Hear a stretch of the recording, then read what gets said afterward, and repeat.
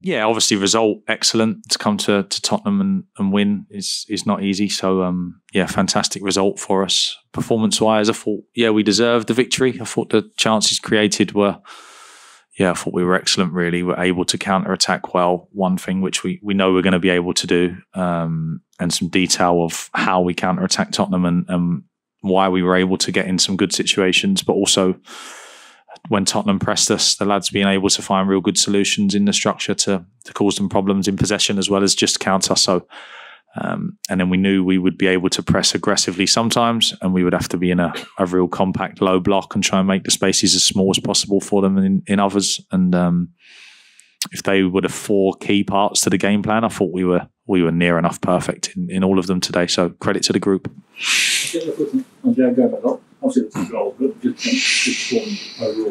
Yeah, I knew Joao would be massive to us today, the way I saw the game going and what I thought we'd need from the game plan. So he suffered a kick on his foot on Wednesday in training, kicked the bottom of someone's boot, and it swelled up quite bad. So we were worried that we were going to not have him back in time. And I knew that would be a huge blow because today's game was going to suit him. We were going to be without the ball for spells, but we were going to try and make it compact, and we knew he'd be able to press people and regain the ball like he did. And I thought he was excellent at that. I'm very keen to still try and improve what he is with the ball. He knows that. We work very hard on it with him. His understanding with the ball and how clean he is with it sometimes, his passes. And, we had just to give him some criticism, just to keep him grounded. We had a fantastic opportunity in the first half to counter-attack, and I think he misses Pedro and it goes off for a throw-in.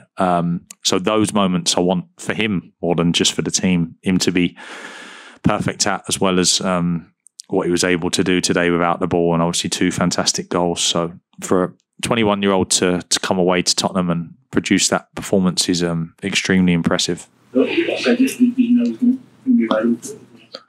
Yesterday morning, I was worried he'd have to miss training Friday, but he was fine. And then I was just a bit worried that he might feel it during training, but he got through it fine, told me he was happy enough with how it felt. So, as I said, he was important to the game plan, so was desperate to have him involved today.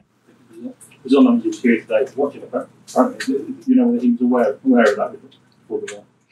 Aware of? Was Joao aware of the Brazil manager being here? I have no idea. I'm not sure. I think you know what you're going to get from Joao, whether there's one person and his dog here watching, or the Brazil manager, or the Real Madrid manager, or whoever else might want to watch Joao. I hope he's just trying to impress me. Impressed me today, so good day for him. Finally, for me, you had to cope with that Pedro early in the season, and so you have to cope with that plan for good, and yet cope with Matheus Cunha. You obviously don't want to lose them, but you relish those kind of. No. I was desperately looking forward to seeing all 3 of them back together, and we definitely will. So Matheus Cunha, real good news on him. He's had a good week. He's been in the gym already doing some work on his hamstring. So obviously there'll be no rushing for him, but he's really keen to push and get back and help this team as quickly as possible.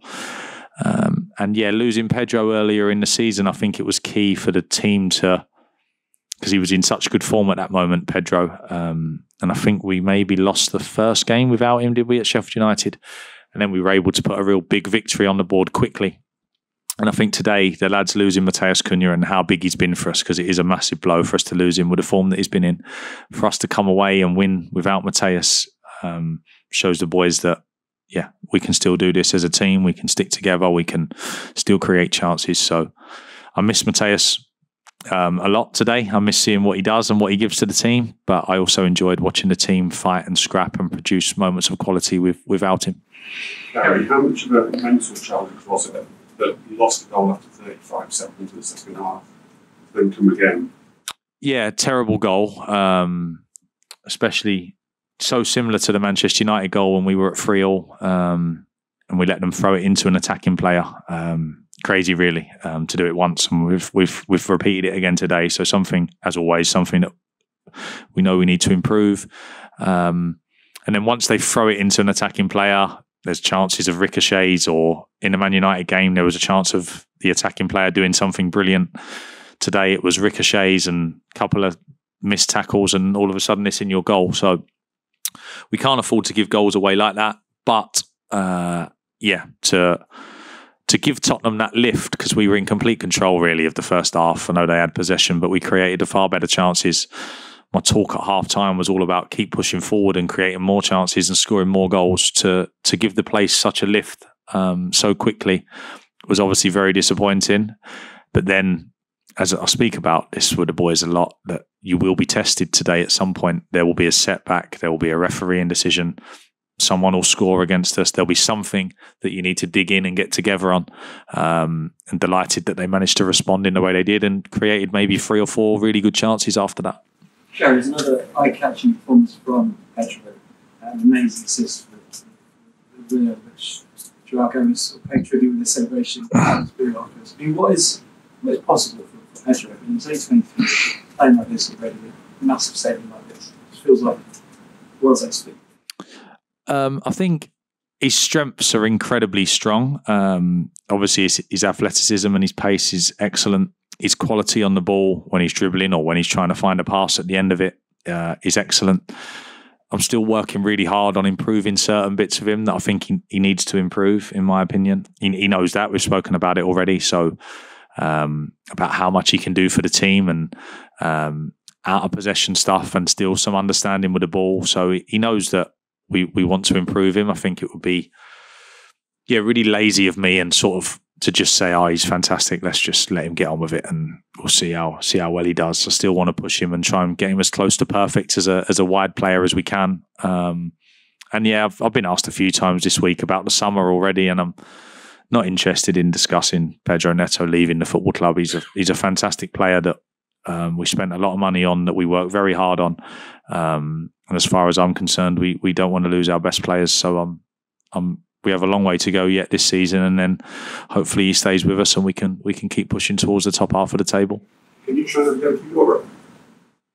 I haven't seen the league table tonight, but I don't really set goals in league table positions, especially with a group that I didn't know when I joined. And most of the talk at that point was around relegation. So to switch talk from relegation to Europe is a big sort of jump. So the lads know what I think we should be looking to achieve this year, which is just trying to be perfect in every game, whether it be at home where teams let us have the ball like Brentford, which we haven't been able to crack yet, or whether it be away from home where we have to dig in. I want us to be able to do all of it every week, so and find a level of consistency. So the next bit is making sure we're better in some games at home when we have the ball, and and then wherever that takes us in the league, it will take us. I'll keep pushing them to the final whistle at Anfield in the end of May, or hopefully beyond that if we're able to keep a cup run going. You seem so well prepared for every game.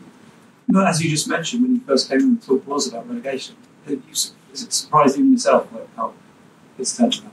Now we're asking questions about you. I'd probably say I was slightly surprised in how quickly we were able to impact the group. Having worked with them, it's not a surprise that they keep surprising other people. To me, it's their togetherness and their willingness to work, and you can see out there like everyone's out on their feet at the end. You know, they're giving absolutely everything for the club, for myself, for each other, which always gives us a chance. But we do have some real quality as well. So the squad is small, as we've spoken about, mainly down to financial reasons. So the fact that it is small does allow us to have some really good players in there within the financial structure. So we have some fantastic players available to us. It's key that we work hard to keep them fit because we don't have real depth. But we'll keep pushing, and we can't get too unlucky with too many other serious injuries to top players. But if we're fortunate and things go our way and we're able to keep pushing, then see how far up the table we can finish. Yeah, I know you'll be level about. Would you encourage the fans to dream? It's 2 points of 7.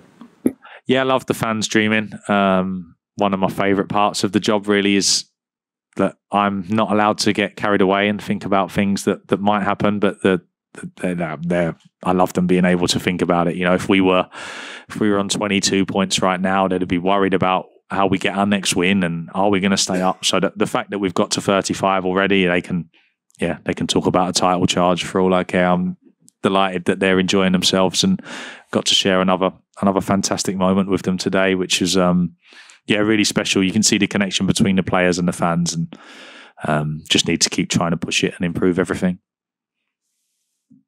All right. Thanks a lot, guys. Have a good weekend.